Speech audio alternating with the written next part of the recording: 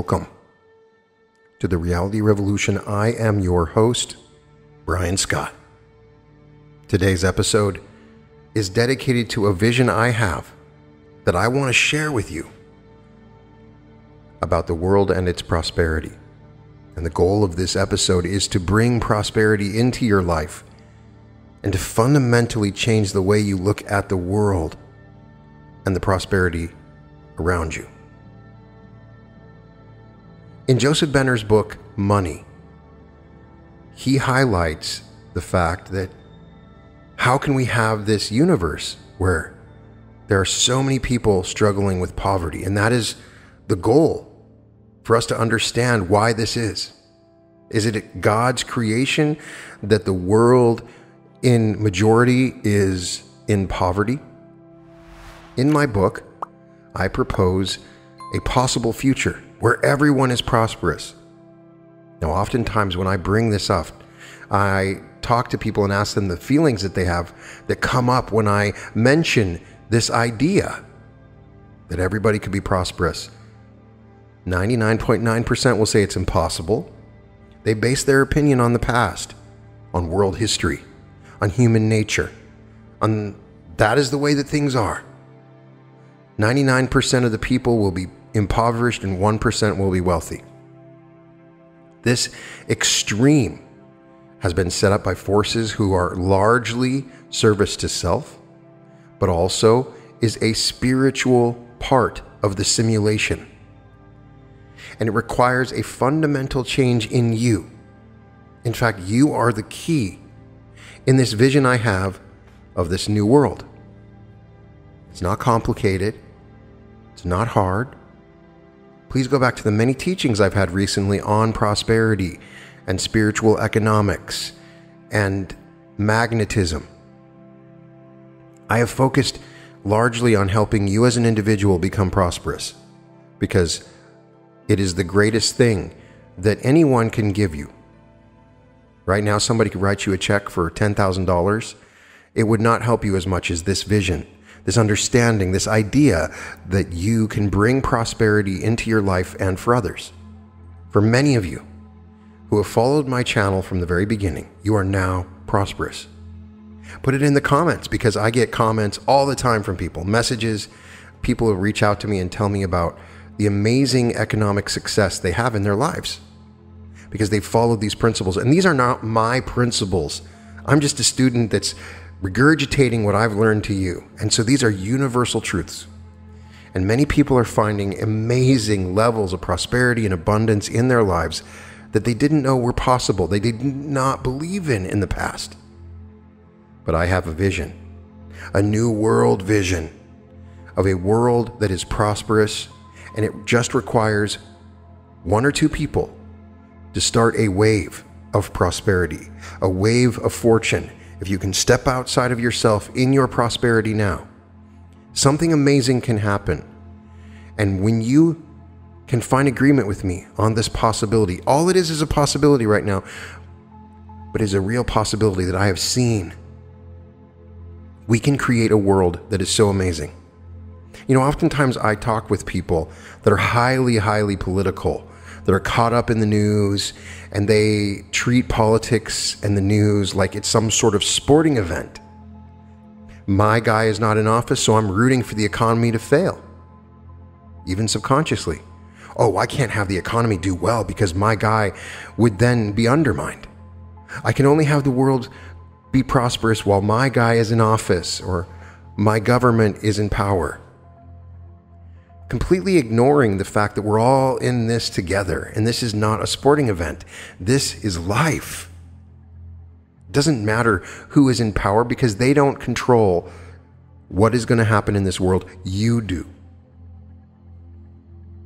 During the course of my podcast, we have engaged in an extensive study of spiritual economics. Repeatedly, we have stressed the point that economic conditions, no matter how dire they appear to be, are in the world, but there. What counts for you, no matter what the stock market is doing or inflation or economic growth, is how you deal with these things in consciousness. When you begin to see things from the high perspective of the ever-presence of God, you will be in the creative flow of abundance, which will bless your life with sustained affluence, and it will also go forth from you as a prospering influence in the world. This last statement may appear to be more poetry than realism. However, it is a fundamental of the prosperity law that is rarely addressed. Certainly every human heart longs for security and stability in financial affairs, but there is another side of this coin. One who achieves prosperity at once becomes an influence for abundance in the world. Jesus touched on this when he said, when I am lifted up from the earth, will draw all men to myself. John 12:32. We all live and do business in the world, so it is not easy to maintain a high level of faith. In this time of mass communication, we are all exposed to a steady barrage of doom and gloom, from the Federal Reserve to forecasting economists who use very convincing business statistics and economic indicators. We would do well to listen to Paul. Don't let the world around you squeeze you into its own mold, but let God remold your mind from within. Romans 12:12. It is important to impress yourself often with the great reassurance of the oneness principle, which we repeat here. Wherever substance is at all, the whole of substance must be. And because substance is omnipresent, the whole of universal substance must be present at every point in space at the same time. The teachings of Walter Russell tell us that all of light, all of matter, all of space, all of it is a substance that is God, and it is you, and you are a part of this universal underlying substance. This is fundamental spiritual law. Nothing new. I know it sounds cliche or it's kind of out there.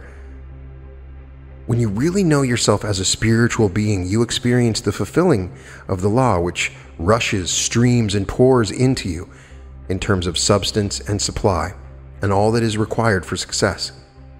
When Jesus said, I came that they may have life and have it abundantly, John 10:10, he was saying that the breakthrough he had made into infinite mind prepared the way for what Emerson called an inlet that may become an outlet to all there is in God. It is in this consciousness that we can say, many times I have been broke, but I have never been poor. There may be times when you do not have sufficient money, but you can never be separated from the all-sufficiency of God's substance within. Of course, not knowing this fundamental spiritual law, businesses do fail, and people do go hungry if you get caught up in the negativity of the times. Read the gloomy stories of unemployment and business failures, and watch the television documentaries dealing with mass starvation in other parts of the world. You could well react in fear and anxiety. One minister, borrowing the last three words of the classic movie Bridge Over the River Kwai, announced as his sermon title, "Madness, Madness, Madness." The sermon was a negative forecast of world hunger and despair, pointing to the vague hope of an afterlife and how in some far-off paradise things would be made right. In Orthodox Christian theology, the afterlife is a heaven of the skies where there are golden streets and presumably riches for all. It is almost beyond comprehension how this heaven up there became so rooted in the religious thinking of the Western world, especially since Jesus clearly located it. The kingdom of God cometh not with observation, for behold, the kingdom of God is within you. Luke 17:20-21. Jesus was not talking about a place in space, but a dimension of our minds. And he was saying that within every person there is limitless life, limitless light, and open access to infinite intelligence. That is the same vision I have now. It's within you. Lack of any kind in human experience is the result of some sort of obstruction in the free flow of love and the creative process. You cannot begin to understand the prosperity law until you are willing to accept this aspect, which means to take charge of your life. Your consciousness has at the very least contributed to putting you in the place where you happen to be. And the other side of this must also be true. When you begin to assume mastery over your thoughts, you become attuned to an evolution that leads to the unfoldment of the kind of things and experiences you desire. Questions are frequently asked, but is it possible for everyone to enjoy prosperity? Is there not a limit in the universe? That's my question to you. These are logical questions from a purely human perspective. In the field of economics, many of the modern-day quote-unquote experts have been influenced by the Malthusian doctrine propounded by the British economist Thomas Malthus in the 18th and early 19th centuries. And believe me, I know all about this. When I was in debate in college, I read all the Malthus because everybody would use it as an argument in our debates. Malthus stated that population always multiplies faster than its means of subsistence can be made to do. His gloomy prediction for the world of the future, poverty for everyone. Malthus was also a clergyman, but unfortunately he never made the discovery of the oneness, the allness, and the ever-presence of divine substance. And it has influenced our thinking forever, deeply affecting the subconscious of our entire human race. There's no question that we are facing a world in crisis, but let us look at the word crisis as the Chinese see it through the awkward process of translating it from English. They use the symbol for the two words danger and opportunity. Of course, we are facing critical times today and down the road into the future. However, we have the marvelous opportunity to usher in a new earth in which people of awareness will live with what Thoreau calls the license of a higher order of being. We will need to expose our children at a very early age in school to the idea of the spiritual universe and their unique relationship to it. I'm not referring to religion. Certainly, I wouldn't want to see the education process confused by the infusion of chauvinistic theological points of view. However, there is a great need to help children to know themselves as whole persons in a whole universe that is one. The very natural next step would be for high school and college students to be challenged with the concept of spiritual economics as we've discussed it. Oliver Wendell Holmes once said, "A mind once stretched by a new idea can never go back to its original dimensions." When people have experienced expansion of their awareness of the prosperity principle, they will never be the same. Then they are ready to play a part in this new earth as it unfolds. The great writer Teilhard de Chardin says, "There is now incontrovertible evidence that mankind has just entered upon the greatest period of change the world has ever known. The ills from which we are suffering have had their seat in the very foundation of human thought. But today, something is happening to the whole structure of human consciousness. A fresh kind of life is starting. In the face of such an upheaval, actually shaken by it, no one can remain indifferent, swept along by the tide of affairs. What can we do to see clearly and act decisively? No matter what reactions we may have to current events, we ought first to reaffirm a robust faith in the destiny of man. While economists view the world in crisis with alarm, it is important that here and there New Age thinkers like yourself hold to the vision of the spiritual human being who has always risen to the occasion to draw forth the wisdom and creativity required to take the next logical step in the progress of civilization. In other words, I am hopeful that you will achieve more from this episode than just learning how to demonstrate the wherewithal to pay your bills. I want to see you plugged in to the universal process of growth, that you may become a vital part of the spiritualization of the structure of human consciousness. At Amherst College some years ago, a squash was planted in good soil. When it had grown to about the size of a person's head, researchers put a band of steel around it with a harness attached to it so they might discover the lifting power of the squash. They estimated that it might pass 500 pounds.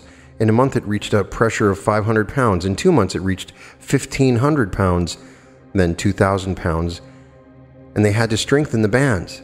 It finally reached the pressure of 5,000 pounds when it broke the rinds. Upon opening the squash, the researchers were amazed to find it to be a mass of fibers that had developed in the attempt to fight away the obstacles that were hindering the growth of the squash. Further investigation revealed that 80,000 feet of roots had grown, going out in all directions to find help and strength for the fibers which needed substance. This experiment with the squash revealed that due to the very nature of life, the crisis was the opportunity for new growth. It is almost as if, because it needed added power to break the bands, it mobilized every means available to accomplish it. We see this same process at work in nature's evolution. For instance, the giraffe developed a long neck because it needed to reach the edible leaves of the tall trees that grew in its natural habitat. Birds developed their amazing homing instinct because they needed to enable them to migrate from one part of the world to another and safely return home. And when we face life with that robust faith, we can know that we will develop the keys to peace and plenty because we need them. An economic crisis, too, is the opportunity for growth, just like the squash. Psychologists estimate that not one person in a million is living up to the best which is in him or her. Are you? Are you making the most of your inner resources?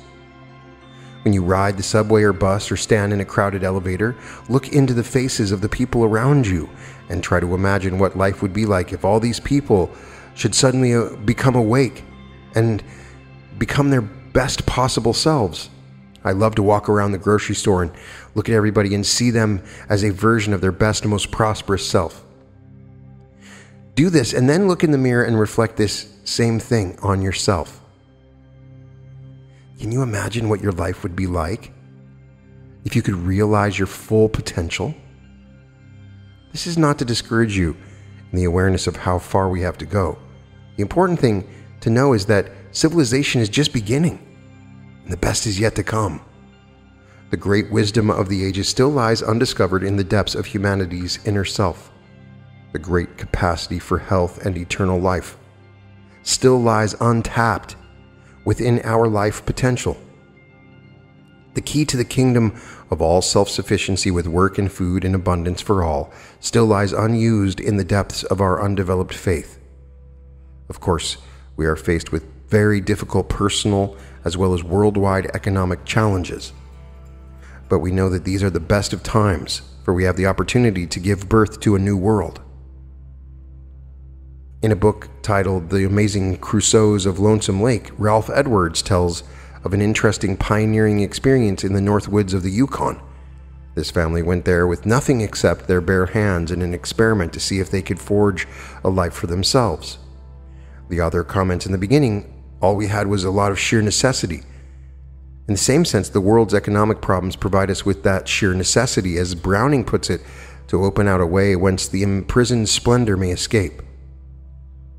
At this point, you might be wondering about the fact that Jesus said, "For you always have the poor with you," Matthew 26:11. Doesn't this indicate that there will always be pockets of poverty in the world? Jesus, as was his wont, was speaking in a personally symbolic sense. The word poor, as used here, is from the root word that means beggar. He was saying that we live in the world and absorb the limiting beggar thoughts by a process almost like osmosis. The challenge is to transcend the limitations and achieve a higher level of consciousness. Unfortunately, society has accepted this dictum of having the poor always with us, which has given rise to the welfare syndrome. Churches have long engaged in the work to feed and clothe the poor, which is commendable, and I'm all for it. But it is also a cop-out, for the church has done little or nothing to help those poor ones find their own prosperity consciousness, an inlet which may become an outlet for all there is in God. How great is the need to help people to know themselves as channels for the flow of God from within, thus to help them throw off the shackles of poverty and move up into the mainstream of affluent living? As we look down the road into the future of civilization, it seems obvious that all religious institutions must set a high priority on the teaching of spiritual disciplines to their followers. People must not only engage in the practice of presence of God, but they must also know that the kingdom of God, which is at hand, is a realm of substance, of light, that is omnipresent and omniactive. Religion must ultimately help all people get into the creative flow of healing, life, guiding intelligence, and limitless supportive light. Eric Butterworth tells a story of a man who had a dream. He believed that economically deprived people could be spiritually rehabilitated and brought up into middle-class experiences. With the cooperation of the New Jersey State Unemployment and Welfare Agencies, he was given the names of 500 chronic unemployables. These were people who had been unemployed for at least 2 years, during which time they had given up any hope of finding work and had settled into the support of the welfare system. These people were invited to enroll in a 2-week crash course in building consciousness, changing their self-image, learning to think positively, learning how to focus their skills and write job resumes.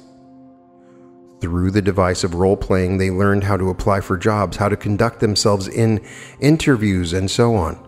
Finally, at the end of the 2 weeks of concentrated training and already showing signs of new confidence, these people were turned out to seek employment on their own.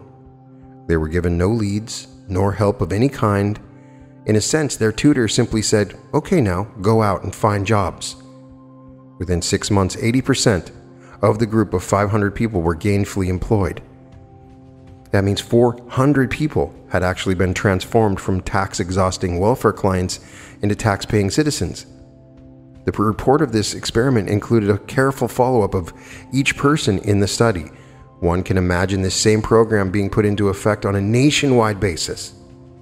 What a tremendous impact it would have in lessening the welfare load and increasing tax revenues. It would actually turn the nation's economy around in 30 days. The carefully documented report was called the Patterson Plan. You might wonder, what became of it? Nothing. Which may well indicate that at least a part of the problem is the inertia of the whole system, which is locked into the "you always have the poor with you" syndrome, the belief in the world that we can't resolve the issues of the poor, they will always be there. The system was threatened by a plan that promised to relieve and possibly eliminate much poverty.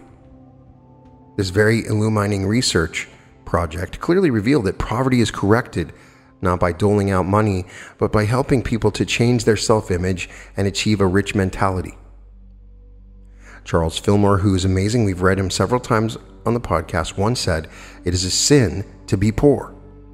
This is not judgmentally viewing the disadvantaged people of our society on a karmic basis. The word sin, to a student of metaphysics, as described by Neville Goddard, is missing the mark, or some others refer to it as the frustration of potentiality.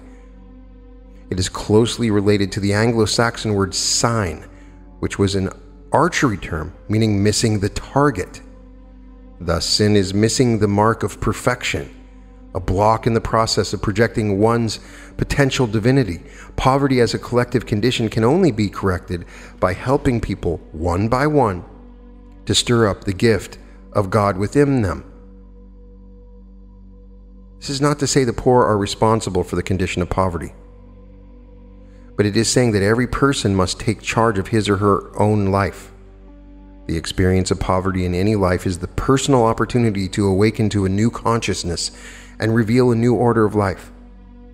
People can begin with what they have and do what they can right where they are, even if all they have is a lot of sheer necessity.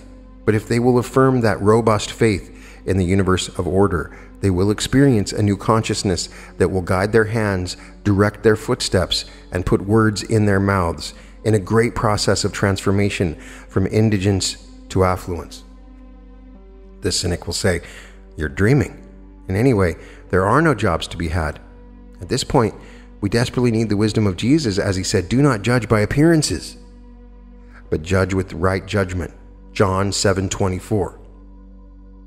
He also said, "I, when I am lifted up from the earth, will draw all men to myself, John 12:32. As one person changes his or her level of thought, the consciousness of the whole changes to that degree. One person gets off welfare and begins to gear his or her thinking towards productive work. There's a rippling effect through the entire economy of the nation, even of the world. True, the influence is small, certainly imperceptible, but it is real. It is much like the phenomenon described by astrophysicists. If one person waves a hand, he or she sets off a rippling effect in the atmosphere that has an effect on the farthest star. So as one or two persons here and there across the land begin to think and work and be prosperous in abundance, something special happens. People become more secure and begin to purchase things. Businesses begin to expand and thus take on more workers. Government pays out less and takes in more taxes, having the luxury of deciding whether to reduce taxes or to embark on new programs or whatever. But in either case, leading to economic health for the nation, which in turn becomes an affluence for prosperity for every person and the world. It all can come down to one or two people. And though it's imperceptible at the beginning, the wave can grow. The exciting part of this cyclical process of prosperity in the world is that it has its genesis in the modest influence of two or three persons agreeing in a consciousness of prosperity and creativity. You and I can agree on it, and we can change the world right now.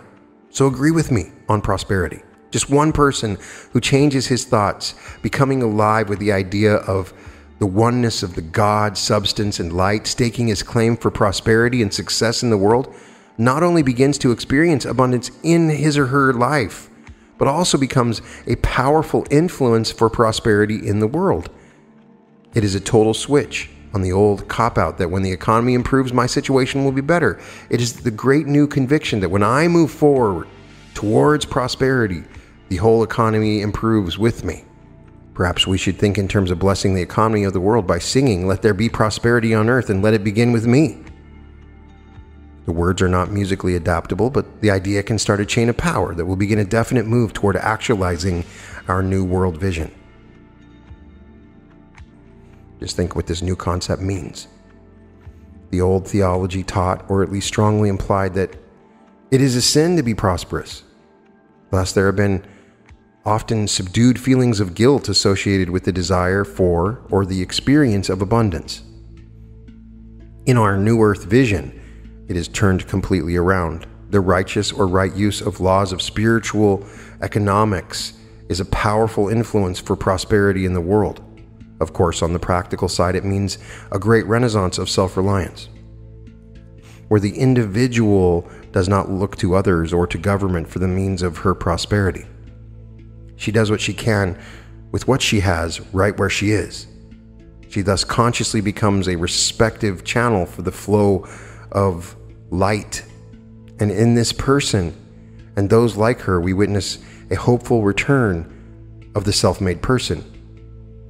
Another recent significant study dealt with the problem of inflation. Of course, we hear about inflation all the time. Can't escape from it. Your gas prices are going up. This study fixed the major responsibility on productivity, and more specifically on worker attitudes. The report admitted that there could be no quick fix, but that a start could be made by improving personal attitudes of every worker in the marketplace. We hear much about recessions and depressions, as if we are referring to some great monster that has the world in its clutches. The fact is, we have been in the midst of a great depression of worker attitudes for years. In recent years, there's been a spiraling upwards sweep through the industry and its workers of greater profits for inferior products and higher wages and less hours and less productivity in those hours. The time is ripe and ripe for change. If there could be a mass turnaround in worker attitudes and productivity, with people caught up in the ideal of work as the opportunity to release their innate potential, there would be a great reversal of economic lows and inflationary trends in a matter of weeks.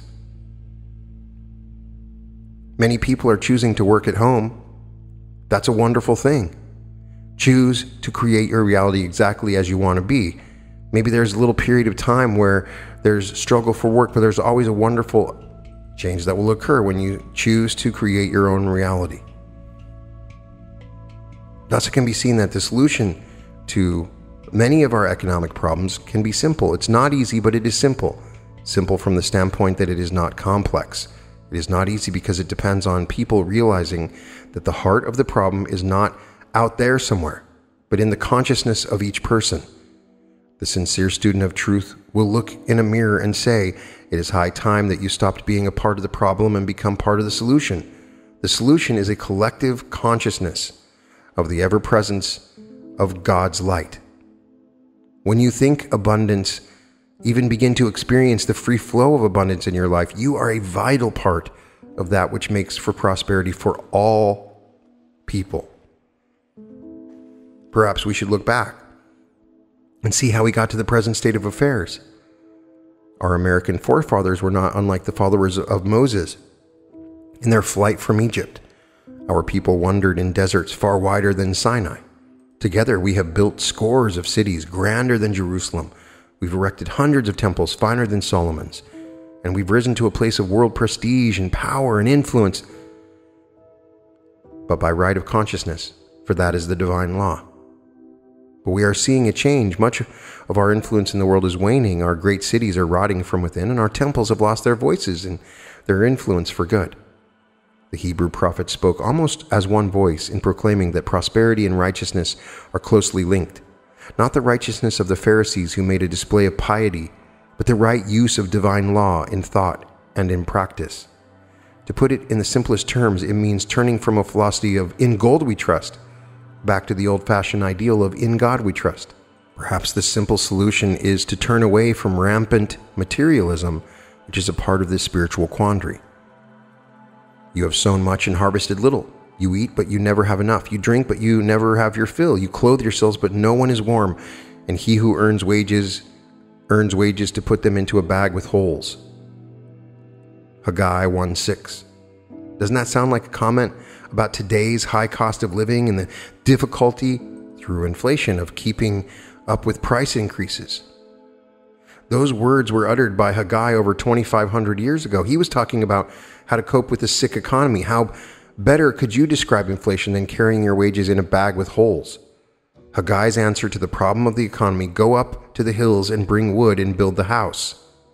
In a personally symbolic sense, this says to go within in a time of silence and get a renewed awareness of God as your resource, and then go about your business affairs in the strong consciousness of the omnipresence of substance.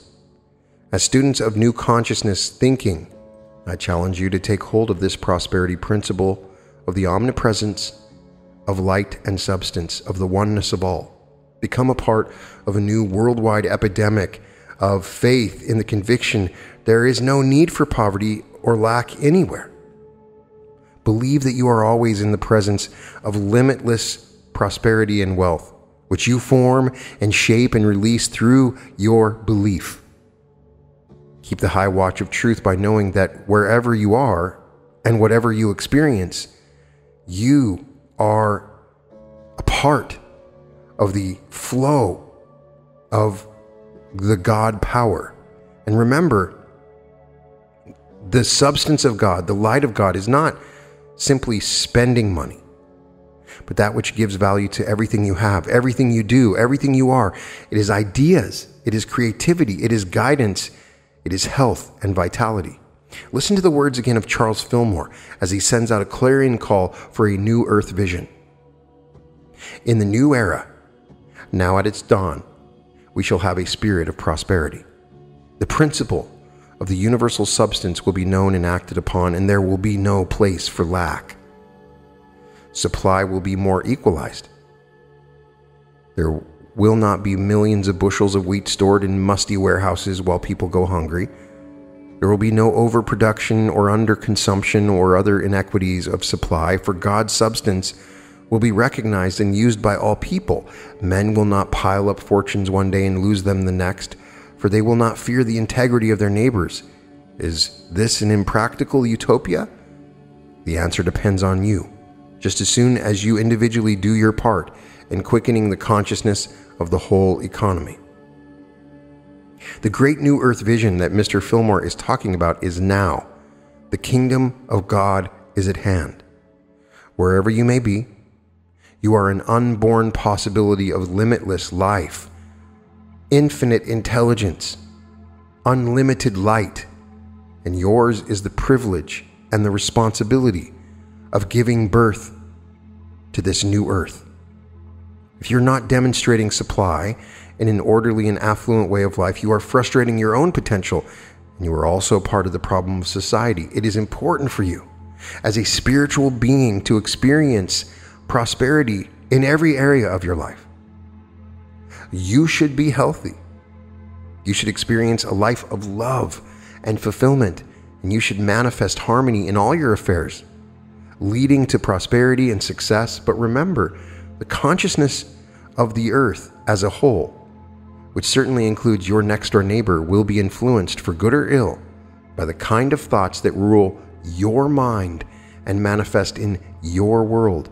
So for the sake of humanity as a whole, as well as for your own experience, think of the ever-present light and substance of all, and then think of prosperity. Think of plenty for all. Of course, the world is so big, and the problem of poverty and hunger so widespread, so continuous throughout history, that you're thinking, what can I do? How can I have any kind of influence on such a gigantic need? I'm only one person. Canon Farrar has the answer. Let him speak directly to you. I am only one, but I am one. I can't do everything, but I can do something. What I can do, I ought to do. And what I ought to do, by the grace of God, I will do. So I want you to leave this episode with a belief in your power. You have worked on these principles. Maybe you're struggling with your debts, whatever it is, and you've had money come to you. You've had money come to you in unusual and unexpected ways. Maybe it was a little bit, maybe it was a lot, but you have started to see the power of your mind to create reality, especially if you followed this podcast and my channel, and you tried some of these techniques out.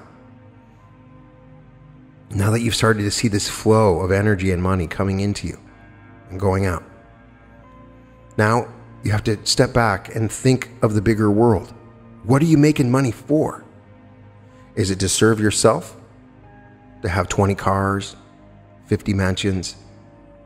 That's certainly possible, because all things are possible for you. Or is it to serve others and to bring prosperity to everyone? Your prosperity doesn't take prosperity away from anyone else. You are an example of the flow of harmony of the God power. When people see the example that you give, they will find prosperity. See prosperity in others. Imagine it for them. Teach them. Spread the word. I promise you, you will make a difference. And together, just the several hundred people that are watching this video right now, just us, we can change the universe. Not just the world. We can change the world, and the whole universe will see what we did. It only takes a few of us working together in harmony, imagining prosperity for the world. So sit with me right now, and I want you to take a few moments with me, and I want you to imagine the world as prosperous. No man is left behind. Everyone is wealthy beyond their wildest dreams, happy, prosperous, in the perfect way, working together in harmony. Everyone is well clothed, well fed, and housed perfectly. All of the sins, the missed marks, the mistakes in thought, the mistakes in consciousness are wiped away. All know the truth, and all know the power of their imagination, and together all imagine a prosperous and wonderful future. Can you see it? Can you feel it? Believe it. Join me. Powerful fourth density technologies images designed to magnetize and broadcast.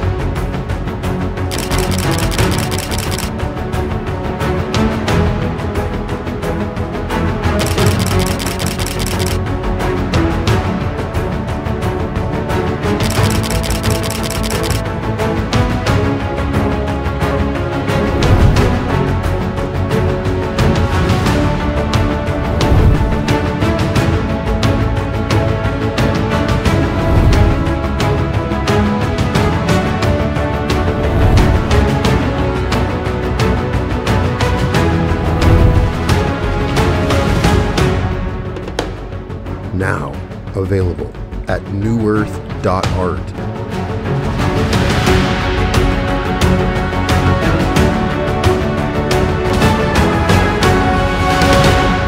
Welcome to the reality revolution.